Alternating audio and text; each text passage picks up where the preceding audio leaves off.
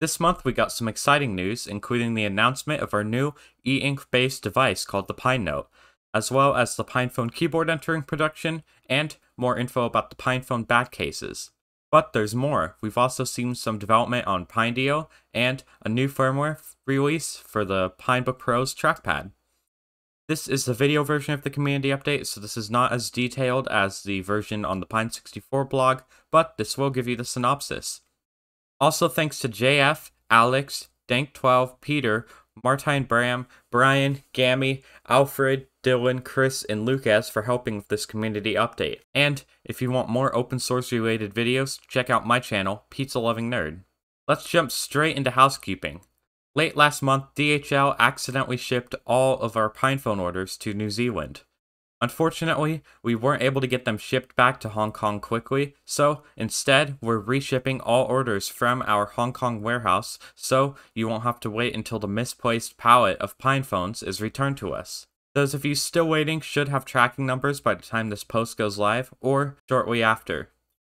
It has now been a year since we moved our websites to a cluster made out of 24 Rock Pro 64s, and with an exception of some minor issues, the cluster has been running non-stop for 354 days now. We have now decided to build a small temporary cluster to house our important services while we work on our main host cluster. In the coming weeks, you should see an article about this temporary cluster on the Pine64 blog, and we will provide updates, so stay tuned. Lastly, Lucas was a guest on Destination Linux to talk about the PineNote, as well as some other gear, including the PinePhone keyboard, so go check that out. Now on to what you are probably watching this video for, PineNote. It is an e-ink device, and it is one of, if not the most powerful, e-ink devices on the market. It shares a lot with the Qort64, including the same ARM-powered quad-core RK3566 CPU, as well as 4 gigs of RAM and 128 gigs of storage. It will also have 2 microphones and speakers, a USB-C port for charging and data transfer, and 5 GHz Wi-Fi and Bluetooth. The e-ink panel is a 10.1-inch 3x4 panel with a resolution of 1404 by 1872.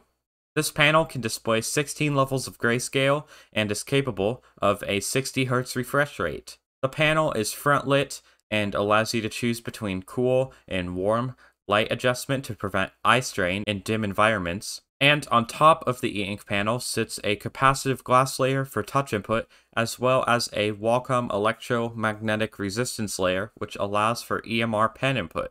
We think that this device will be useful for reading books, sketching, taking notes, and using tools like LibreOffice while preventing eye strain thanks to the e-ink display. Although given that it is based on the Qort64, it has a lot of other use cases too. This will be available for early adopters later this year for $3.99 and will include a magnetic cover as well as an EMR pen, although these will be sold separately after the early adopters batch. As for other hardware, the PinePhone keyboard has entered production, and we expect it to show up on the Pine Store in late September.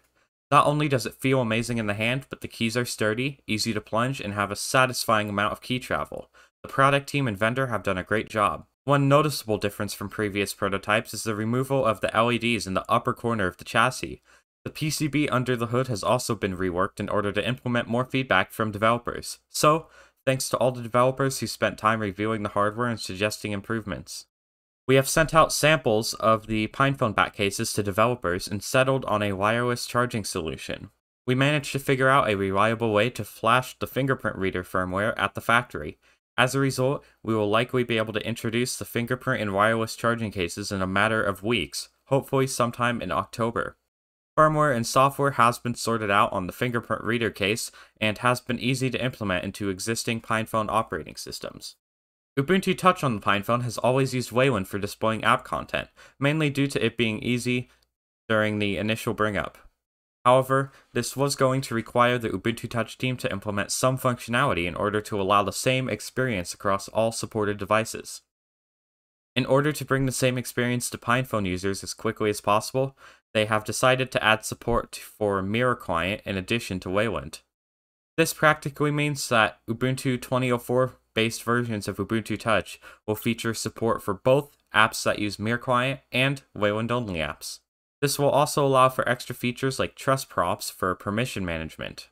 Ubuntu 20.04 based Ubuntu Touch images should be available soon, and you will also be able to switch to it through the command line without losing data or reflashing. Now, let's quickly show off some cool work that the community is doing to support the PinePhone. Dylan is working on allowing the PinePhone to be used on car systems in order to receive calls without even touching the PinePhone. This is done thanks to Dylan's work on the BlueZ backend in the OBEX daemon to access the Evolution data server, which is what Phosh uses to store contacts. Chris has been finalizing MMS support in Phosh, as well as developing 2 new applications that allow support for visual voicemail. Visual voicemail daemon runs in the background in order to receive and store voicemails from your carrier, and Visual Voicemail Player is a front-end for the daemon that gives it a graphical user interface. Peter from LinMob has been maintaining a list of Linux smartphone apps for a while, and it now lists more than 300 apps. However, the current technical implementation of the website does not perform well, which is why he is working on a new implementation of the website with some speed boosts. You should be able to test this new website out later this month at alpha.linuxphoneapps.org. And finally, UJC, the guy on Reddit, has found a way to record video on the PinePhone at 720p, 30 FPS. While it's not perfect, this is definitely a good step towards full video recording on the PinePhone. One of the main complaints of the Pinebook Pro has always been the trackpad. This trackpad lacked precision and had a delay between input and cursor movement. All of these issues are now gone thanks to the new firmware. This update can be performed from any OS on the Pinebook Pro, and it will soon be available as a firmware package for FWUPD. However, if you don't want to wait for this package, the firmware can be updated today by just about anyone who is capable of following written instructions. In other Pinebook Pro news, Box64 released a new x86-64 emulator for ARM last month, and this emulator allows you to run standard x86 applications on your Pinebook Pro without the use of containers or other trickery. There is still a loss of performance through emulation layers, but this is expected even with technology like Apple's Rosetta used on the M1 Max. Lastly, IPS display prices are finally starting to come down, but their price point hasn't reached a level where we could manufacture a new batch of laptops. That said, if prices decrease further in the coming weeks, we will start exploring potential for another batch. In other words, there's a good possibility that we'll see another large batch of Pinebook Pros before the end of the year. Development on the PineTime is still going very strong. As detailed in last month, AffiniTime 1.3 came out with a new PineTime style watch face inspired by Pebble, as well as battery level notifications, which GadgetBridge uses to show a battery usage graph, Little FS, which allows things like persistent storage and more space for features, and Wasp OS has seen some big improvements too, including a newer version of MicroPython and an advanced alarm system. There were some memory improvements that free up 10% of its RAM, and Stigwell is also now on FlatHub, which brings it to many more Linux distros. The privacy-friendly fitness tracking app, FidoTrack, now supports AffiniTime and records GPS positions, speed, distance, and displays nice stats and graphs about your workouts while getting heart rate information from AffiniTime. Finally, 2 companion apps for the PineTime are in works called Pomosa's Time and Affini iOS. These apps are still in early development stages, but they already have features like time syncing, battery life and heart rate monitoring, and over-the-air updates. JF and LUP are the first developers to get their hands on PineDio gear, including the PinePhone back case and the PineDio stack announced in last month's update.